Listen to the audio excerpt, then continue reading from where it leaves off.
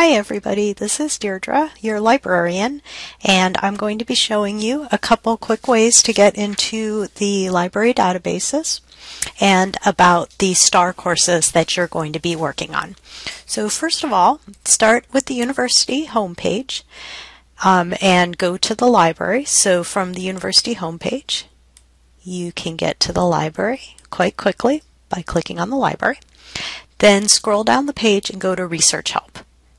From here, you're going to want to go to Reading. So go down the page and you will see Reading.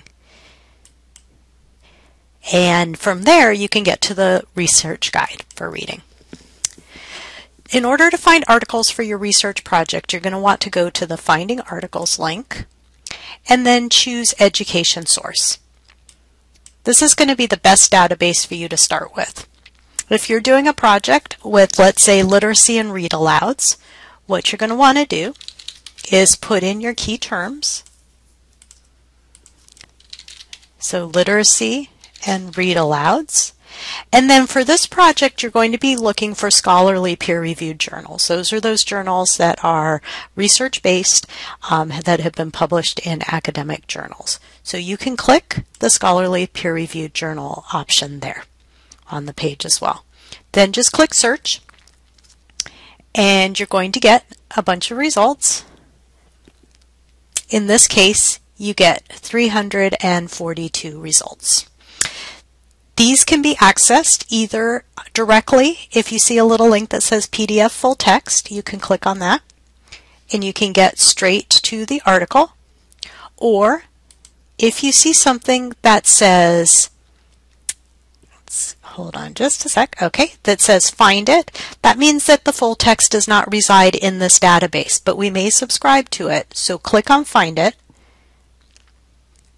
and you will get to a page that will have a link for view full text. Click on that full text link and this will take you to the article. You're going to find that that find it button comes up quite often with journals that are really recent publications. Sometimes this may take a little bit of time because the computers are all talking to each other. I should mention right now that if you are off campus, when you click on the database the first time, there's going to be a white screen. It's going to ask you to log in. That's the same information you use to get on computers at the university, and it's the same information you use to log into Jaguar. After that, you should be able to access everything just the way that I'm showing you here. So here's your article. Now let's go back to what might happen with that Find It button. You also might find that you do not see a full text here. In that case, we don't have access to the full text, but you can have it sent to you for free by requesting it through ILL, which stands for Interlibrary Loan. So if you don't see the full text, just go ahead and click there. There's that login screen. You're going to log in.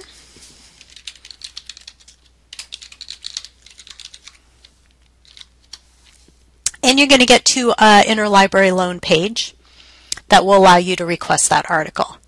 Everything will be pre-populated. All you're going to need to do is say the last date that this article will still be useful for you. So if my paper was due on February 14th, maybe I'd click January 31st. Submit the request, and in just a couple days you will get that article, a link to that article in your email. Okay, so let's go back to our search. So those are the two ways that you'll find articles in here. If you want to just find out more about the article before reading it, if you click on the title, you will get to a page that has the abstract. It'll still have a link to your Find It button or your PDF as well. Remember that the abstracts are the really, really short summary of the article. The other thing that you're going to find on this page is a cite option. Now this is both good and bad, and you'll find it over on your right-hand side. It's good in the sense of it gives you a pre-populated reference in APA style.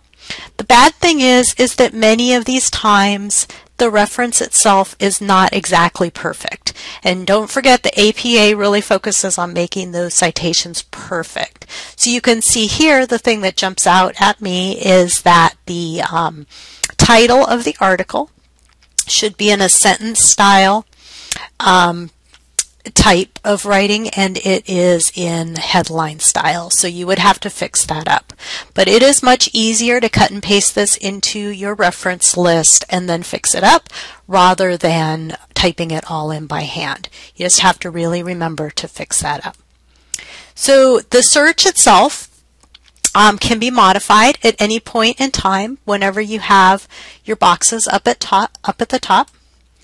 And you can also modify it along the left by looking at things like the publication date. If you want to say, let's look at only stuff in the last 10 years, you can modify it there as well. And then you just have to re-hit the search option, and you will get just the most recent articles. Okay. All right, so let's go on then. So that's the basics of searching, and I'm going to show you a place if this is all seeming like something you haven't done for quite a long time and you want a little refresher. I'll show you a place in just a few minutes where you can get a refresher on that. Also, if you have any questions at all about searching, you are always welcome to contact me from that reading research guide. You will have my contact information, my phone number, and also the ability to schedule an appointment with me.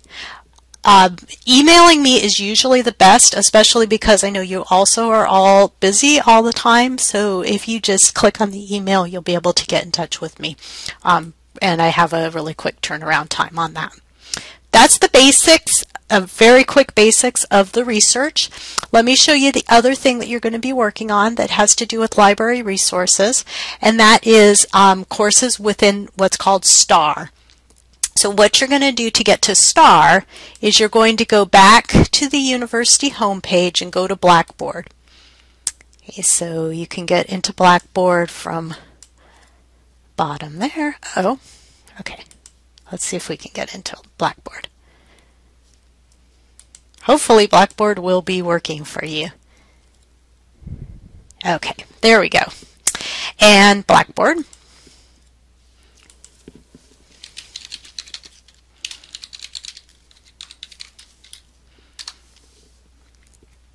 Okay, so once in Blackboard, go to Courses. Go to STAR, Student Technology and Academic Resources. And then the part that you want to get into is called Get Smart at Your Library. So look along the left-hand side and you'll see Get Smart at Your Library. And there are two courses that you want to look at in this. One is Course 201, The Basics of APA Style, and the other is Course 301, Avoiding Plagiarism.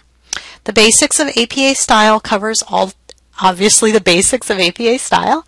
And to do these courses, you just click in, click through, and in the end, you will have a little quiz to take. You do need to get 100% in order to get a certificate for that, but you can take the quiz as many times as you want to. Now, I mentioned earlier that if all of the searching was a little bit unfamiliar to you, we do have a course that'll help you catch up on that. That is in this Course 300, Research in Your Major, Jaguar Tracks 3. And if you click on that, you will see that there's Research in Your Major, Education and Kinesiology. This goes through and talks to you about how to find scholarly resources, how to access materials and citation styles and so forth. So if all of this is everything I've been talking about is sounding really unfamiliar, you can go in and do this refresher course at any point in time. There is no quiz on this. There is a little certificate if you read through the whole thing. So that pretty much summarizes what I was going to talk to you guys about today. Again, if you have any questions, please do come and contact me, schedule an appointment, give me a call, or send me an email, and good luck on your research. Bye-bye.